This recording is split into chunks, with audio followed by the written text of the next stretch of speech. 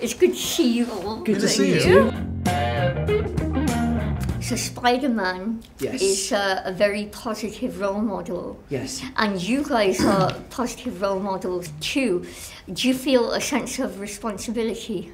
Yeah. I don't know. Yeah, of course. I think it's something that kind of comes with the territory, and I think we all have chosen, I think, to embrace it and be proud of that. He can swing from buildings and do backflips off planes, but a two-step to a song is something that isn't very easy. No. So Peter Parker wouldn't be in Billy Elliot. Absolutely not. Nice to meet you, Myra. Lovely to meet you. Lovely to meet you. If you were playing someone in the British royal family, who would you play?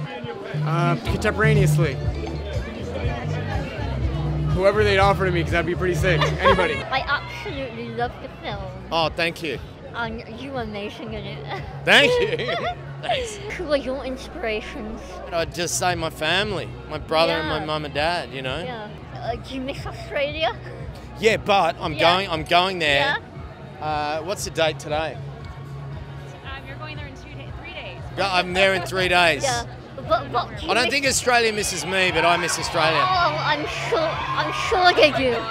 If you had a magic wand, who is your dream cast? Of any movie? Yeah.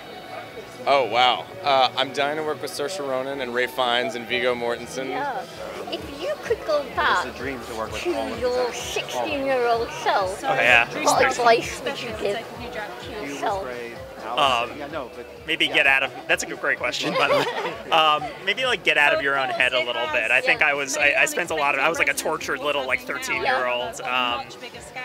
My bar mitzvah was like the week that I got arrested, so it was very, I was going through a lot of my own sort of preteen angst at the time, and pretty exciting still. really exciting. I think, you know, the sort of standard, you know, like believe in yourself and, you know, trust in your own kind of voice and don't second guess yourself all the time. What would you say is your favorite dish to cook? I'm a chef who hates signature dishes, right? When I won Great British Menu 10 years ago now, I did a dish called a BLT in a glass. It's ridiculous, I know. And it won. And it's the dish that I still get people writing to me today asking if I will cook it. If you're having a cheat day, what do you pick as your treat? I really like the Krispy Kreme regular glazed donut. Yeah. I do. Just one? No, you can't eat just one. You both have been in some really iconic films. What role did you find most challenging? In my lifetime? Yeah. Probably Steven in Django. It's not often you get to be unapologetically evil. Yeah. I played a character who lost his legs in the Boston bombings. Yeah. All the things he went through and the courage he had to get through that. It changed my life in so many ways. He's still my friend, and that was probably the most challenging. So he was a real inspiration to you? Continues to be, yeah. Yes.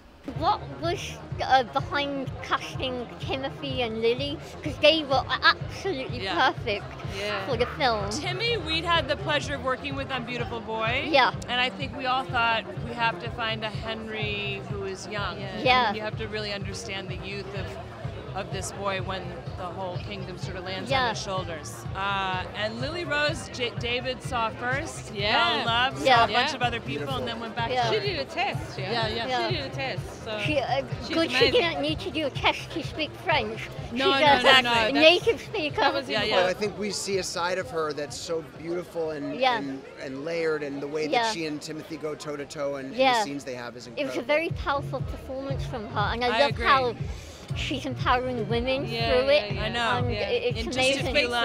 Definitely. Definitely. Thank you for having so nice me. to meet lovely you. to meet you. So nice to meet you. And I can't wait to see how the interview turns out. Me too.